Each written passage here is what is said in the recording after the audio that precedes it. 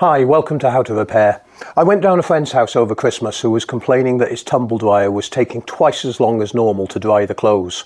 And after doing an inspection, I could not believe how close they were to actually having a fire hazard. And this was just a simple fault. What had happened was something had fallen down in the vent duct and actually blocked the filter from going down correctly.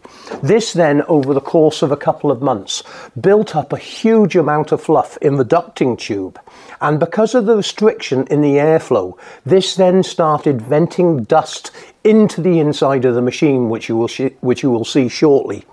But when testing the machine, I also found out that when turning the machine on, you've got two heat settings, a high and a low heat setting, and we should be drawing about 9 amp, but we're only drawing 5.8 amp, and when I press the high or the low button, the ampage doesn't change.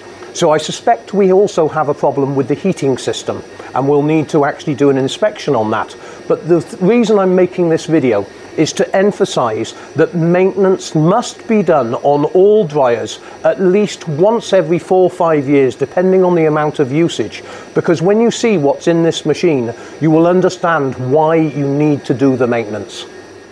Okay, the first thing we need to do is take the lid off, but I can't emphasize enough, the more maintenance you do on a machine, the less electricity you will be using.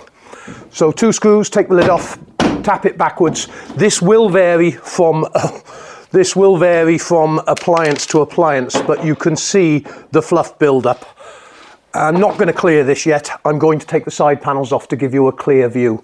Now on this machine we need to undo the screws along the side on both panels to remove the side panel so we can actually clear all this debris and fluff that has built up in the machine. Okay, we've got the screws along the side, and I'll just fast forward not to bore you.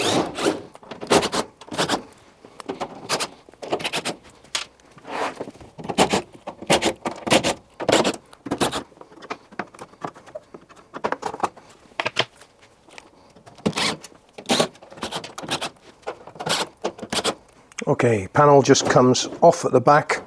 Now we've done all the screws, slides over, and then you can release the panel. Exactly the same on this side, except the facial panel needs to come off to release a single screw on this side. So there's a couple of clips, if I can find them, amongst all this fluff. And hidden in here is the screw.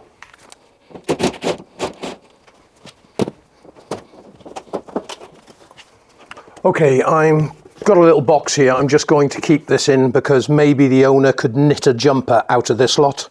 I mean, you can understand what I'm saying with a potential fire hazard. This is very combustible, and we will go through the whole system. Firstly, just removing all the fluff, and it's everywhere. I will actually save this for my friend because he won't believe it.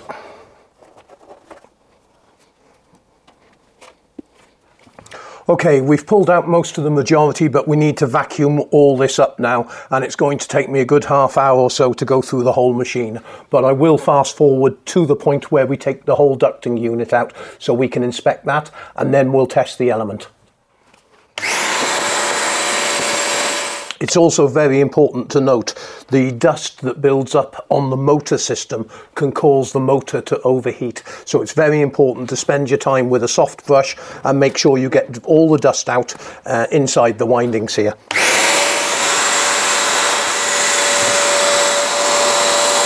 This is the vent tube, and I can see it's really blocked. On these models of machines, it's just got a couple of pins. 1 screw and a couple of pins, and this will come off. It normally twists, and that comes away, and then you are able to remove the tube. And if I just push this out, get my point? That's what came out. If a tumble dryer can't vent the hot air, it's only going to steam the clothes. This is why it's so important to keep your machine in good condition. Okay, it's not only what you can see, you need to work out the ducting system and actually clean this up. And the plastic surfaces of the ducting system really want to be as sparkly as possible, in other words, clean as possible, because the less friction it has, the less likely it is to stick to all the pipes. So we'll take the filter out first, and then we'll undo the screws inside the door here. You may need help supporting the actual panel, but I've done this a few times.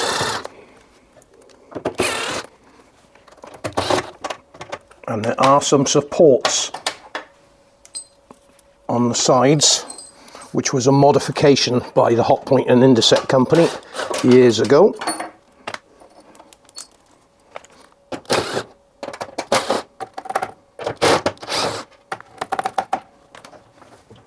And then the panel should come away, and we just need to release the door lock.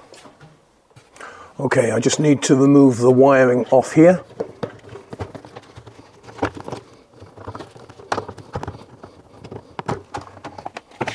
And also remove the clip. It's just a cable tie. Now I can take the ducting system off, but it does support the drum, so do be careful. And here we have the ducting system.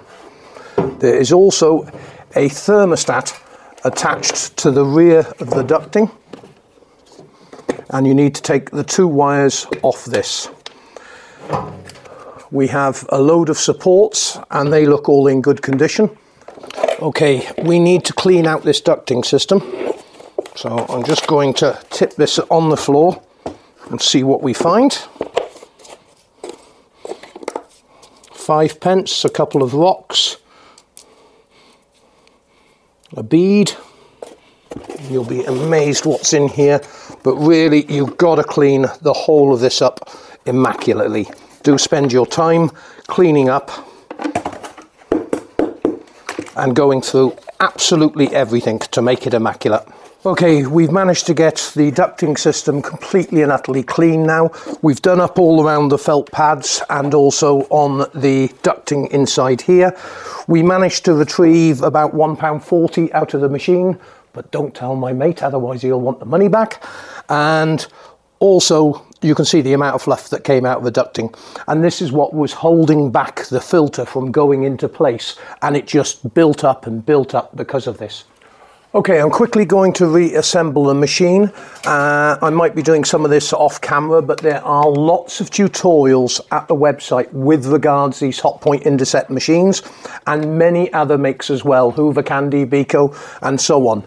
The principle of this video is all the same throughout. The disassembly of the machines will vary from machine to machine. So if you go to the YouTube channel, link above or in the description below, there will be a link that will take you through to the tumble dryer section where you will find a more appropriate video for your machine.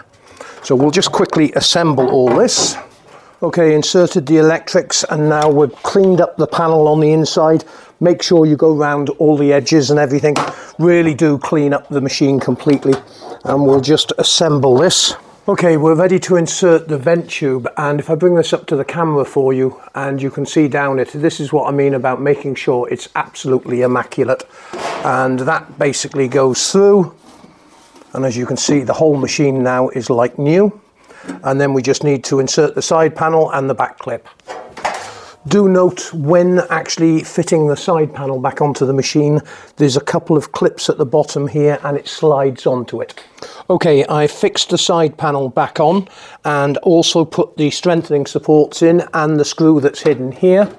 And now we're able to fix the electrics back on. And there's some clips, these were the ones you need to release.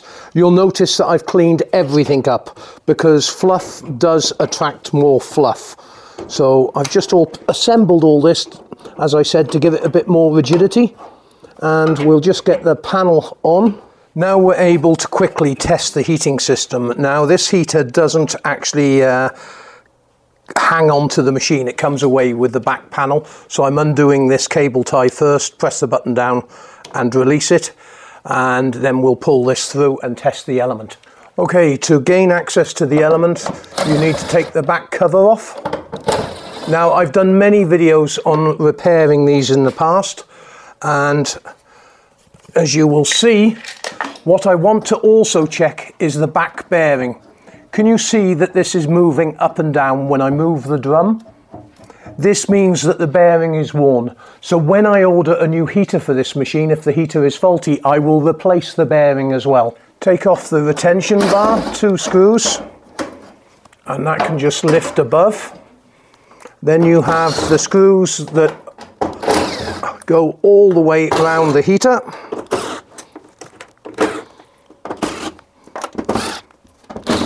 You may need to use a flat blade screwdriver because there is a seal, and these seals can get rather stuck.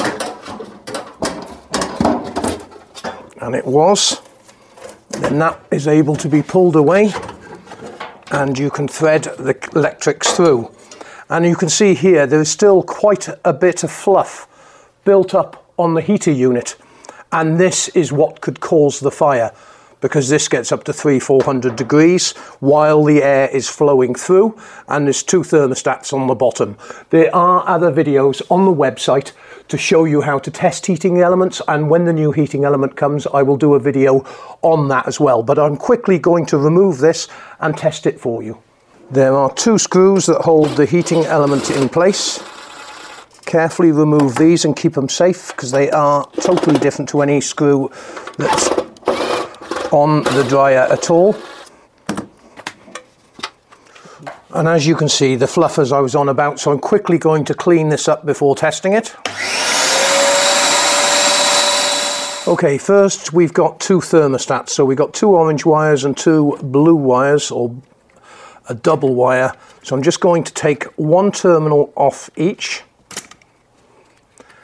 and we will quickly, with the multimeter, check the 2 thermostats. Now it was heating, so the thermostats will be good, but it wasn't heating on high heat.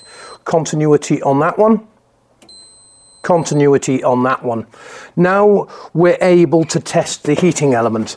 Now, as I said, there are 2 sides to the heating element, and if you can see here in the middle there's a linked up bar going across with a blue wire on the one end, orange in the middle and brown on the other end. So we know the middle wire is our common or neutral, and we need to test across these 2 fields.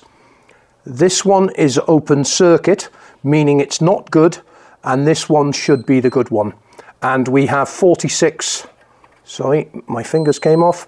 We have 46 ohms resistance, and we'll be able to work out the wattage of the element with Ohm's law, which you can see in other videos. But we know this element is faulty and needs replacing, and as I said, we need to replace the back bearing, which I'll show you quickly now. It is very important when doing these jobs that you do them right, because you'll get many years more use out of the machine. This bearing, I can tell you now by the movement that you saw just now, is the pear shape, or the roundness of the bearing holder or the shaft is in very bad condition. And what happens with these is they cut through. And if you look here, the outer cover, and if I quickly remove the bearing now, we have caught this in perfect timing before it actually did damage to the shaft.